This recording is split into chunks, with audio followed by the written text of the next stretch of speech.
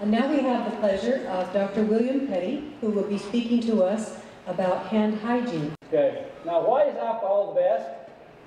Well, many, many studies have been done against all kinds of bacteria and fungus and viruses and all the other things that you can think of.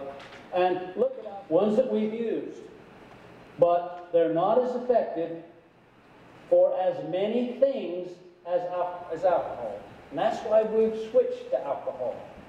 So it's not just because somebody in the jail system thinks you can put alcohol in there better than something else. There's a reason. And I'm glad there's a reason. It's a scientific reason. Really useful in the ICU and the PACU. And for nurses and doctors that are putting in epidurals on OB so that they do this and wash their hands before they start their process. Better than water, soap and water. That's been shown many, many times. And you don't have to have any sink or anything. You can carry one right on your side, like back here with that Sprixx people. You can have it in your pocket. Look at all the dispenser kinds. So there's all kinds of dispensers, and all of them are alcohol. Now there's still dispensers out there for soap. I'm not saying there isn't, but there is. But most of the ones in hospital and healthcare places are now switching to these kind of dispensers. And they have been for about, 10 years. You put on your belt so that you have it right here, and each time you squeeze it, if you buy the right cartridge and stuff, it puts a little number. 1, 2, 3, 4, 5. It's kind of like exercising your hand, if you will. But it's a way to measure health or hand hygiene compliance. It's just another thing to help us on our way to get better compliance. And health hygiene can reduce HAIs and save a lot of money. And that's not the basic line. That's probably why your CEO sent you here. But the real reason we want to stop it is the reason that I believe in, and that's saving patients' lives. Saving morbidity and saving mortality. That's what it's all about. It's not about all this other fluff. I don't care how we do it. It's such a simple thing, so we just do it. And we haven't. So we have to motivate people. That's my summary.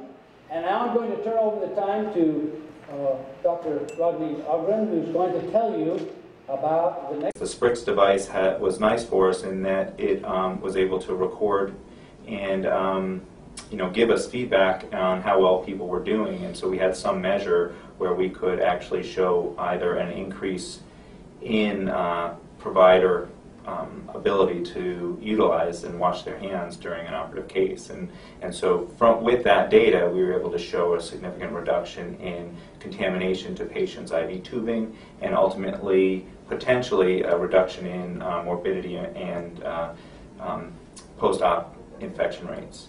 The centerfold was body-attached alcohol gel dispensers. That's what made the difference. The healthcare workers that participated in this did so voluntarily, and they're still able to accomplish what they've accomplished here. As far as compliance and monitoring is concerned, they only brought the data to their attention every 90 days. So we know when the CDC and the World Health Organization says that you need to make alcohol gel dispensers accessible and easy to use. Come on. Just one squirt and you got it. That's all there is to it. Because I read about that study of hand washing for anesthesia providers, so I looked up Sprixx. And then I called Rodney and he called me back, and we've been together ever since. We're going to stop these infections. Could use it today in place of having to put them on the walls, because they'd have it right with them and they could use it every day, all day. With this body thing, you could do away with all the other dispensers and have it right there for them. And that would really change the difference in infection in those countries. I've seen it and I know it would happen. We're going to stop these infections. Thank you. Yes, I bet it's a bit.